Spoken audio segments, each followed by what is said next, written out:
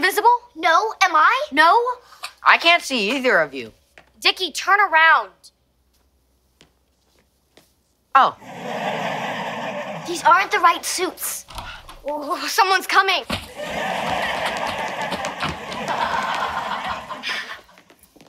So, ready to try out my dance suit?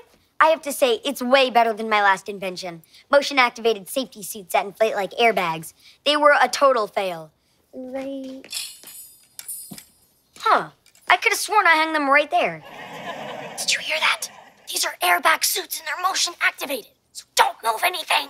They're supposed to be activated by fear, like before an accident, but they're oversensitive and any emotion sets them off.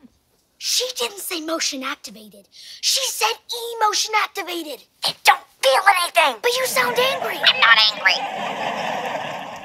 So, ready to dance?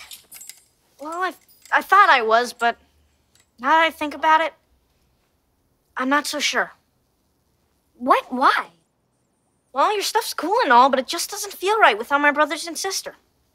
Sorry, but I just got this feeling I couldn't trust them. Couldn't trust them? They kept your secret the whole time. Ricky, Dicky, and Dawn are the most honorable and trustworthy people I know. Oh. I feel weird inside. Uh-oh. Emotions.